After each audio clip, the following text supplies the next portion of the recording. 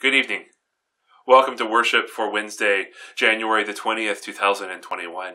It is good to gather this evening to pray together and be together. As we pray this evening, we hold in our hearts and in our prayers President Trump and Vice President Pence and their families and administration officials as they transition into what is next in their lives.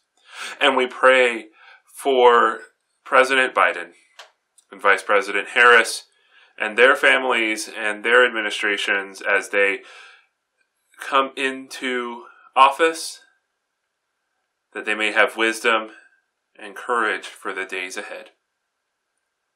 We hold in our prayers this evening as well all those who have died from COVID-19. Just yesterday, the United States crossed a threshold number of 400,000 people in our country who have died from COVID-19. We pray for ourselves that we have the perseverance to carry on in our precautions, to carry on in hope, for a new day shall come. A new day comes and a light shines in the darkness. I invite you to have a candle and light it and join in the dialogue. Jesus Christ is the light of the world, the light no darkness can overcome. Stay with us, Lord, for it is evening, and the day is almost over. Let your light scatter the darkness and illumine your church.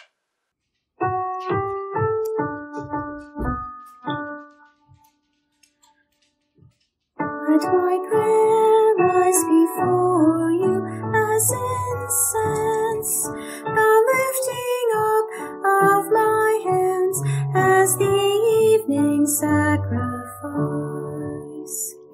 Oh Lord, I call to you, come to me quickly, hear my voice when I cry to you. Let my prayer rise before you as incense, the lifting up of my hands as the evening sacrifice. Set a watch before my mouth, O Lord, and guard the door of my lips. Let not my heart incline to any evil thing. Let me not be occupied in wickedness with evildoers. But my eyes are turned to you, Lord God.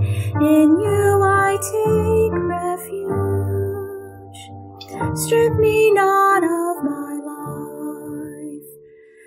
Glory to the Father, and to the Son, and to the Holy Spirit, as it was in the beginning, is now, and will be forever. Amen. Let my prayer rise before you as incense, the lifting up of my hands as the evening sacrifice.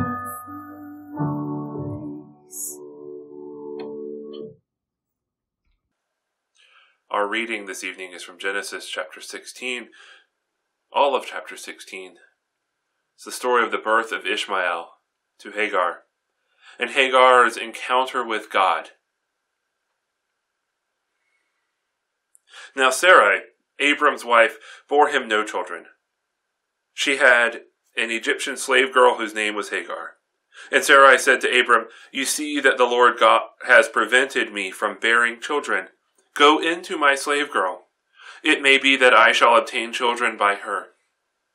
Abram listened to the voice of Sarai. After Abram had lived 10 years in the land of Canaan, Sarai, Abram's wife, took Hagar the Egyptian, her slave girl, and gave her to her husband. Abram took her as a wife. He went into Hagar, and she conceived, and when she saw that she had conceived, she looked with contempt on her mistress. Then Sarai said to Abram, "May the wrong done to me be on you. I gave my slave girl to your embrace, and when she saw that she had conceived, she looked on me with contempt. May the Lord judge between you and me." But Abram said to Sarai, "Your slave girl is in your power, to do to her as you please."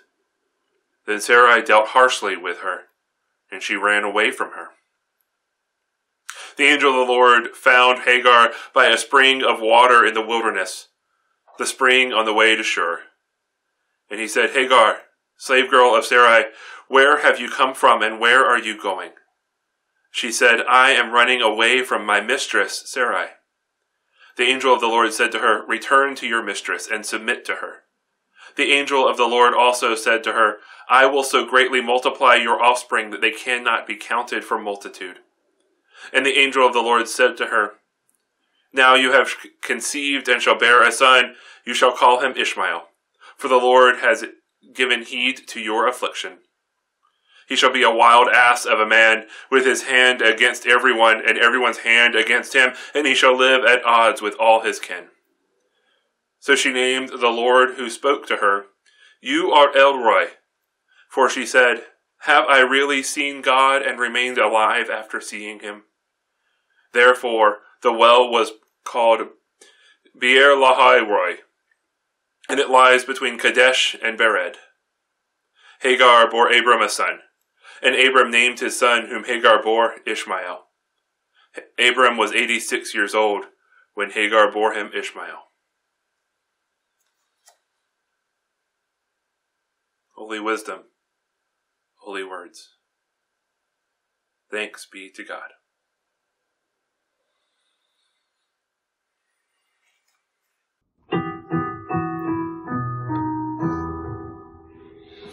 In God alone my soul can find rest and peace.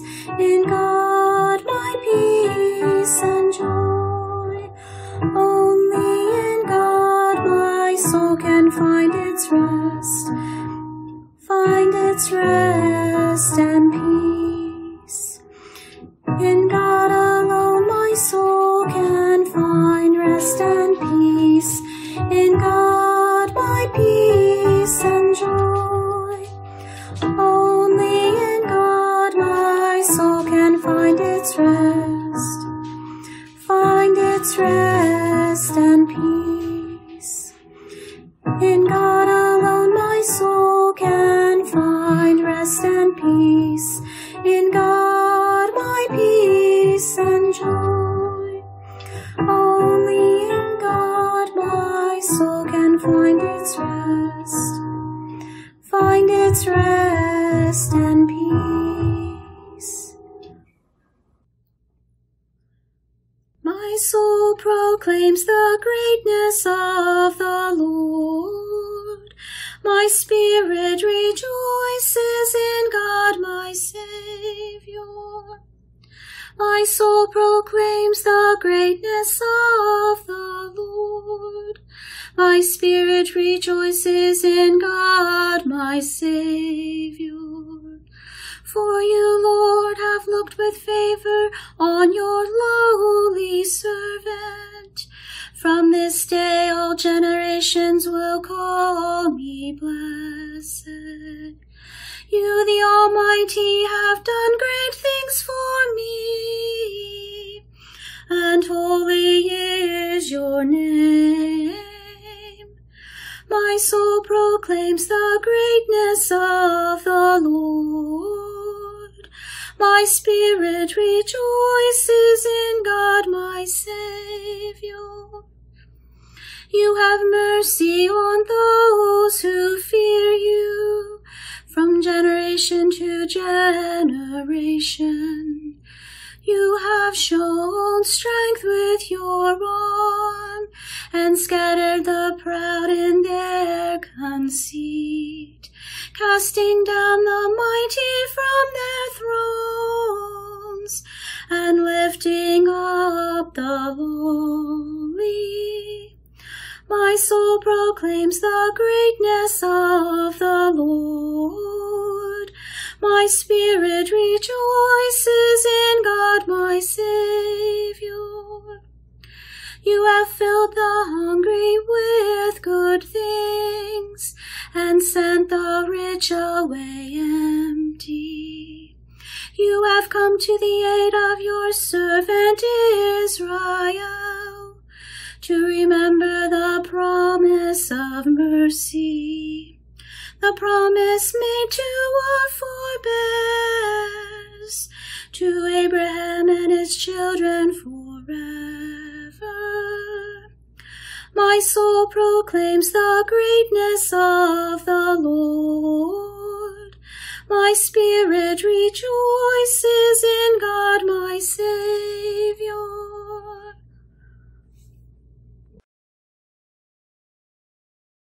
In peace, let us pray to the Lord. Lord, have mercy. For the peace from above, and for our salvation, let us pray to the Lord. Lord, have mercy. For the peace of the whole world, for the well-being of the Church of God, and for the unity of all, let us pray to the Lord. Lord, have mercy. For this holy house, and for all who offer here their worship and praise, let us pray to the Lord. Lord, have mercy. For the health of the creation, for abundant harvest that all may share, and for peaceful times, let us pray to the Lord. Lord, have mercy. For public servants, the government, and those who protect us, for those who work to bring peace, justice, healing, and protection in this and every place, let us pray to the Lord. Lord, have mercy. For those who travel, for those who are sick and suffering, and for those who are in captivity, let us pray to the Lord. Lord, have mercy. For deliverance in the time of affliction, wrath, danger, and need, let us pray to the Lord. Lord, have mercy. For all servants of the Church, for this assembly, and for all people who await from the Lord great and abundant mercy, let us pray to the Lord. Lord, have mercy. Help, save, comfort, and defend us, gracious Lord.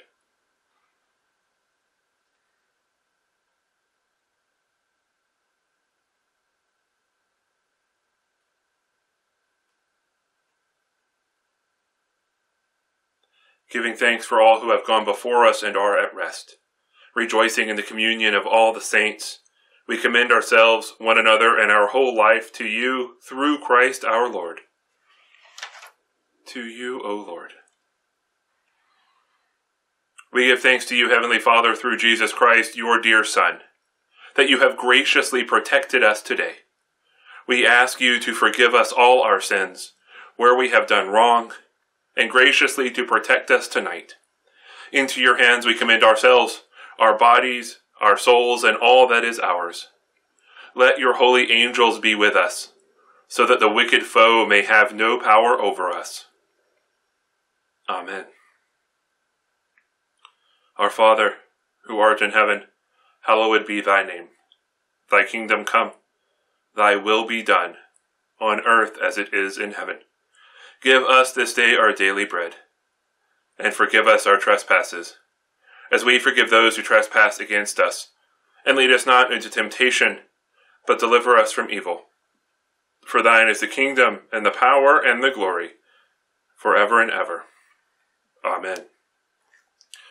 Let us bless the Lord. Thanks be to God. Almighty God, Father, Son, and Holy Spirit, bless and preserve us. Amen. Go in peace, my friends. Have a good week.